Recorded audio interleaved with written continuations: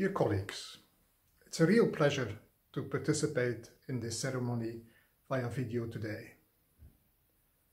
We are, of course, living unprecedented times with many challenges, both professionally and personally, sometimes even with losses of family members or friends.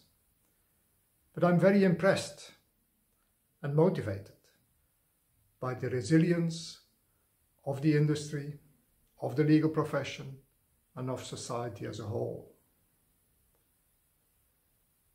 I'm very honored by the award that has been bestowed on me by Chambers Europe today.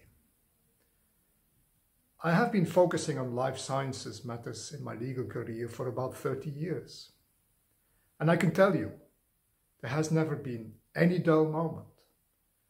There are so many interesting issues in the industry, also technical and scientific, and that present very interesting legal angles.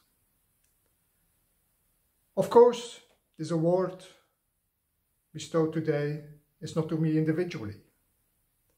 I would not be standing here and addressing you without the trust of our clients and without the collaboration and support by my colleagues, legal colleagues, scientific, and also, of course, our highly skilled and motivated support staff, and without the support of the firm as a whole.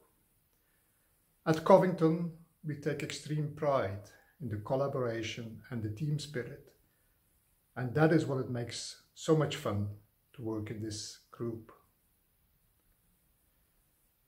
Now, thanks to the vaccination campaigns, which are ramping up, we are seeing a bright light at the end of the COVID tunnel.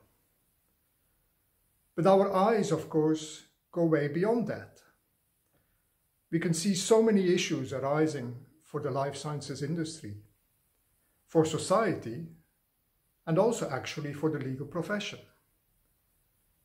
So I'm sure that also for the next decade, there will be no dull moment for me.